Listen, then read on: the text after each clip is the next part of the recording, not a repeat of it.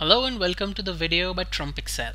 I'm Sumit Bansal and this is the first video of a three-part video series on creating a KPI dashboard in Excel. Now let me show you the data that we would be using to create this dashboard.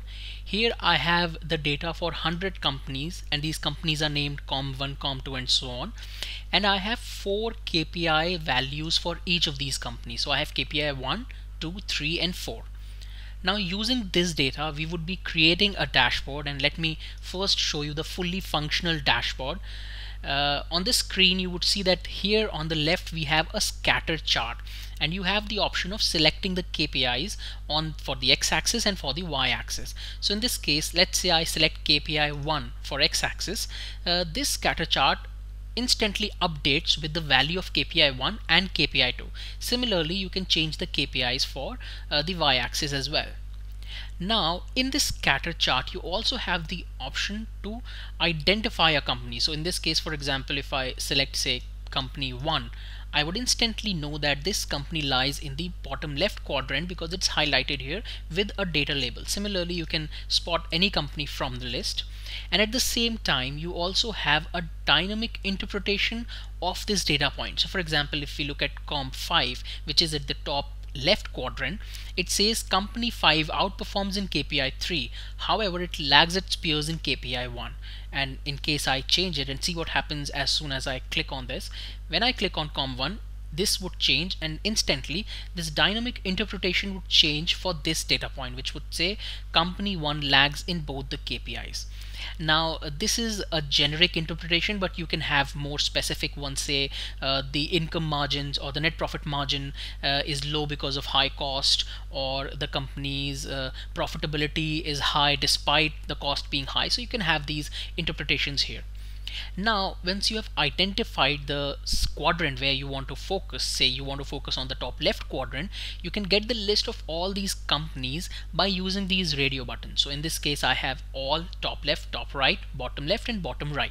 In case you want all the companies, you can select this option, and when you go down you would have all the 100 companies here. But if you only want to focus on top left companies, top left quadrant, and you want to get the list of all these companies, you can select this, and now you would have all these companies. There are 27 companies in the top left quadrant and these are highlighted here. You would also have the KPI values for all these companies of the selected quadrant, and these are also highlighted with a heat map so that you can identify that KPI 1 in case of company 6, KPI 1 value is low while KPI 2 and 3 are high. And at the same time here at the bottom you have this bullet chart. So whenever you change this company name here, see that the bullet chart would update automatically. If I select say company 5, these values would update, and this shows me company 5's performance on these KPIs as compared to the peer average. And we have these bullet charts, these are dynamic. Whenever you change these company names, this bullet chart would update. So in a nutshell, you have data. You can quickly segment this data into 4 quadrants using this scatter chart. Once you have identified the quadrant, you can get a list of these companies, and at the same time you can deep dive into individual accounts by using this bullet chart. Now let me show you how to create this. I would be showing you this dashboard creation process in 3 parts. So in this video I would show you how to create this scatter chart, this dynamic scatter chart. So here I have the data in place, and the first thing that I would do is I would convert this data into an Excel table because it makes it easier for me to refer to it in the formulas. So to do that I would press Ctrl T and I would simply hit OK because it has guessed the range correctly. I would hit OK, and now I would go to design, and here I would rename this table. So it as of now has a generic name table 2, but I would rename it to KPI data. And now I can use this name in the formulas. In the calculation tab here I have all the headers in place so that I can quickly create this video. And the idea is that now when I create dashboard, I would be using these cell links and this data for all the calculations and then feed it into the scatter chart. So the first thing that I need to do is I need to insert those drop downs that you see in the scatter chart for x-axis and y-axis.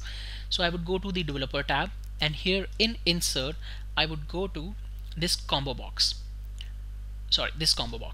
here, and I would give it an input range. So to do that, I would right click and I would go to format control, and here I would have to give an input range which would be these KPI. So I already had this list here, and I would have to give a cell link so that whenever I select one of these KPIs, something needs to change so that the dashboard becomes dynamic. And I would link this cell B8 here because this would be my x-axis. So to do that, I would simply go to calculations and select this cell. And I only have 4 KPIs, so I would change this to 4. And now see what happens when I click on it. It shows me these 4 KPIs, and I can quickly resize it because I do not want such a big drop down, so I can resize it. I can also duplicate it, so I can simply copy it and paste it and change the cell link because input range would remain the same. I only need to change the cell link, which would be B9, and this would become my y-axis drop down. So which would mean that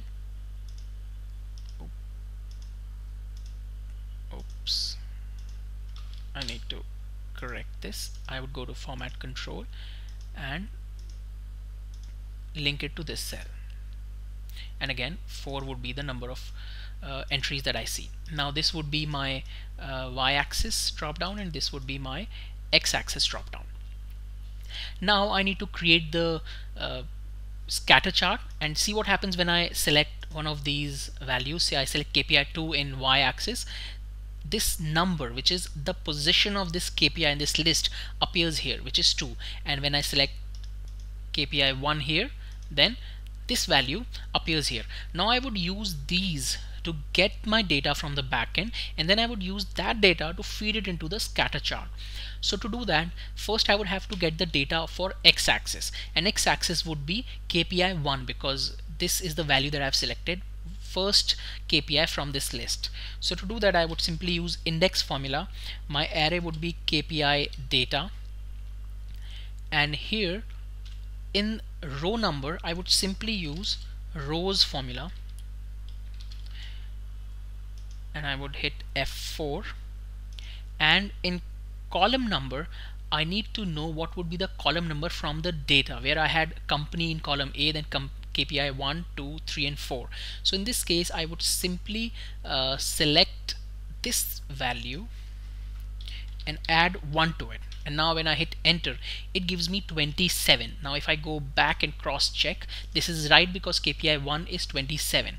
If I change this to 2, this would become 80, which is again the right value. So now I would simply drag this down, and I would have these values for all these companies. Now I need to simply replicate this formula again to get y-axis values with a minor change. Instead of B8, I need to refer it to B9, which is this cell. And now when I hit enter, it would give me the right result. Now this is the value that I would feed into the scatter chart. Let me insert the scatter chart here only and show you how it works. So I would insert this scatter chart, and you can see this is not the right range that it has guessed. So I would remove it and I would add a new series. Here my x-axis values would be all these values here in column B, and y-axis would be all these values here. And now when I click OK, you can see that I have the chart here. Since I have selected the same KPI on both these axes, I see this diagonal line. But if I change this, you would see that now this chart is updating automatically. Now if I copy this chart here and put it here, see what happens when I change the KPIs. This is for the x-axis KPI, so let me put it here, and this is for the y-axis, so let me put it here. And now if I change this to say KPI 1 and this to say KPI 3, then automatically this chart is getting updated. And the final thing that I need to do is I need to update the chart title based on the KPIs that I've selected. So this is a simple thing. All I need to do is I need to identify the position of the KPI that I've selected and then put it here. So what I would do is simply I would use the index function. This is my array 4, and since this is only one dimensional, I need not provide this separately, row number and column number. I can simply select one of these, and since it's x-axis, I would select this number B8 and F4 to lock it, and what it returns here is KPI 3, and I would simply use ampersand operator, say versus ampersand, and again an index formula, the same thing here, F4, and I would select B9 here, and again F4 to lock it. And now you can see it gives me KPI 3 versus KPI 1, and all I need to do here is go to this chart title, go to the formula bar, press equal to sign, and here in calculations select E15, and as soon as I do this, it would show KPI 3 versus KPI 1, and now I can format it, maybe bold it, italicize it, and do some stuff. But this is how you can create a scatter chart. Now you can position the scatter chart nicely as we saw in the dashboard, and this would work perfectly. So this is how you can create a dynamic scatter chart in Excel.